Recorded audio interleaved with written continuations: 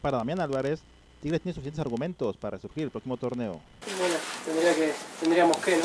Pienso que hay suficiente material como para darle importancia a estos dos torneos. En la medida que nosotros estemos capacitados para hacerlo. Digo, desde ese punto de vista el equipo está bien. Está para jugar los dos torneos. ¿Qué balance le das a este año que bueno, no termina, pero los dos torneos, qué balance le das al equipo? ¿Qué calificación? Bueno, cuando uno no cumple todos los objetivos que se traza, siempre queda algo pendiente. No creo que haya sido un año malo, pero tampoco fue muy bueno. Parece que en términos generales fue un año regular.